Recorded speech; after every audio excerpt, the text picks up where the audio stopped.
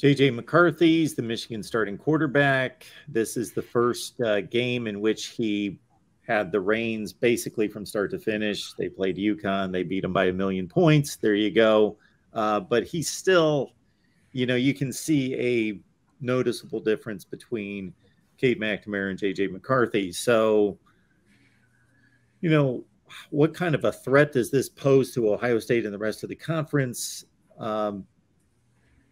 In terms of talent level and production on the rest of the team, add in J.J. McCarthy to maybe match C.J. Stroud. I don't know. We'll have to see more out of him against a quality opponent. I think J.J. McCarthy will be the best quarterback that Ohio State faces until maybe if they make the playoffs. He's got Stetson Bennett, there you go, in the playoffs, or perhaps Bryce Young, or perhaps no, it's probably just those two. But he's very mobile. He can escape, and we saw what that did to Ohio State this past weekend.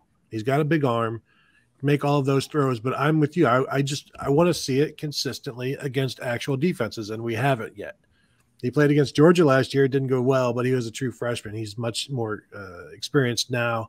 Has 2 starts under his belt. Now we'll see against Maryland, and it's a good test. The Maryland defense is what it is, but I'm as interested to see what J.J. McCarthy can do and how consistent he can be. But also, we know nothing about the Michigan defense. They lost Aiden Hutchinson. They lost David Ojabo. They lost their best corner, and they're starting linebacker, and so they're replacing all of these guys. We're trying to figure out what they are. Now let's see what they do against a Maryland passing game that has talented receivers, a talented quarterback. If they can protect him, and if they can't, then that's a good sign for Michigan's defense as well. I'm just interested to see what a passing game, an actual passing game, does against this Michigan defense. And if Michigan holds up, then you can start checking off boxes about how good the Wolverines are this year.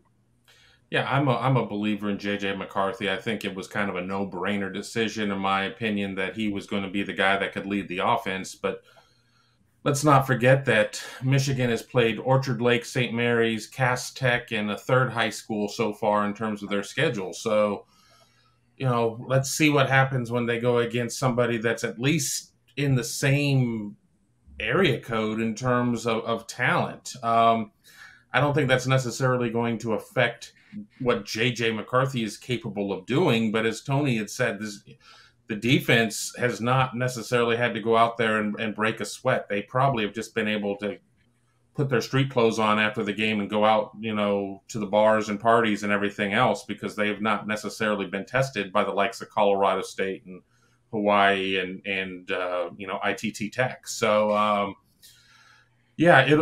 I think Ohio State will face a little bit of a test when it plays Maryland prior to Michigan with Tagovailoa.